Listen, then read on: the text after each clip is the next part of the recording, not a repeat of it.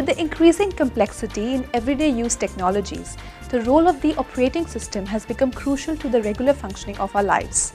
An operating system makes sure that the different programs and applications running simultaneously do not interfere with each other. Windows 7 is the latest operating system produced by Microsoft to be used on PCs at home or at work.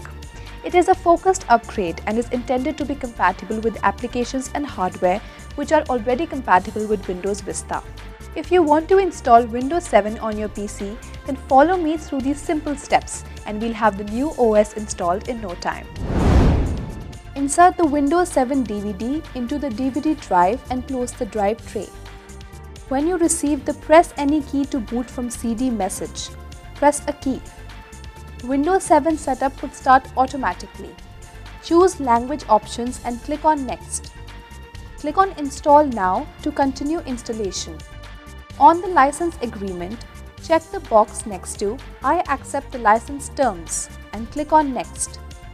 Choose Custom Installation Type in Type of Installation screen. Choose the partition to install Windows 7 and then click on Next. Setup now starts the installation of operating system and its features.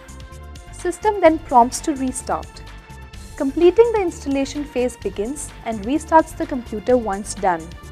Type username and computer name and click on Next. Select time and date settings and click on Next.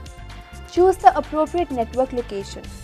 Windows finalizes the installation and boots to the desktop. Congratulations! You have successfully installed Windows 7 on your PC and now you can enjoy the numerous benefits of Windows 7. If you face any problems related to your computer, operating system, software applications or peripheral devices like printers, MP3 players, digital cameras, etc., then call iYogi and we'll fix it. Good karma!